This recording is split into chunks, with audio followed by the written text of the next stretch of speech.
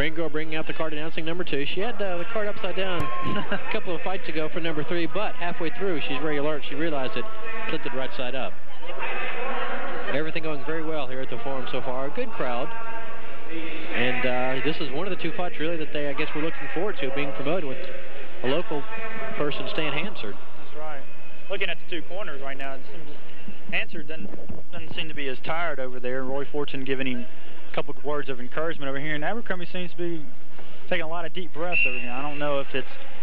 I don't know if it's nerves or if it's just he was worn out. Your referee now is Dr. Ron Stevens. Jim Corv did the first few fights. Now Ron Stevens is your ring official. He brings him to the center. And now it's Hansard and Abercrombie going back at it.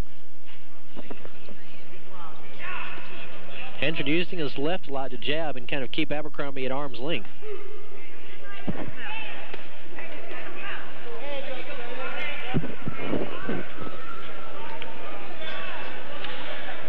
And you can really tell here, still paying attention, you can see Abercrombie very stiff with his movements, keeping his elbows up, his arms straight, and Hansard very fluid with his movements. He is.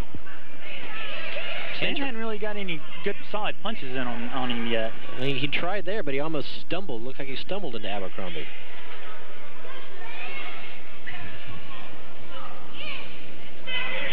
Both fighters pausing a little bit, not really willing to have a big exchange or a big flurry of punches. No, not much inside fighting yet. I mean, the first few fights seemed everybody wanted to get inside and fight, and these 2 have been staying out.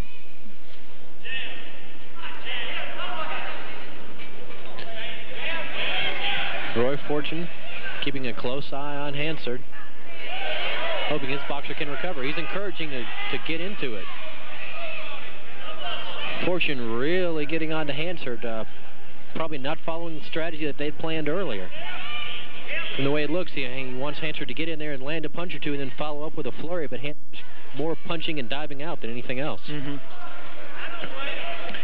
Up against the ropes, now back to the center. Both fighters very tentative here in the second round.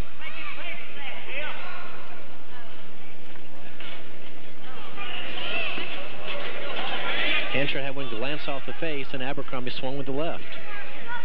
Abercrombie's not a quick puncher. Hansard's the quicker puncher. It's just that he's not been able to land any. I feel like every time he wants to get in, Abercrombie's forcing him back out again.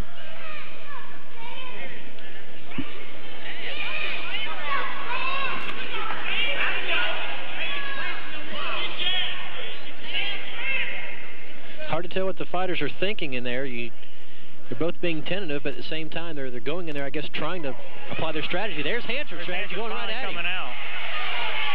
Both of them seem to be a little wild here with that exchange. Yeah, Hansard, when he went in there that time, he had his head down. He couldn't see what he was swinging at. But that's one of the cardinal rules of any sport, is to keep your head up, and especially in boxing, if you're avoiding a blow, you can put your head down. But in this case, Hansard really needs to keep his head up to make sure that Abercrombie doesn't sneak a punch in there. That's right. He's already snuck one in on him. He doesn't want another one. Both fighters landing punches there. Hansard landing another left for the collarbone of Abercrombie. Now they're in the clutch. A few inches up, and that would have been right in Abercrombie's face. That's the end of the second round. Hansard recovered pretty nicely there after being knocked down in that first round.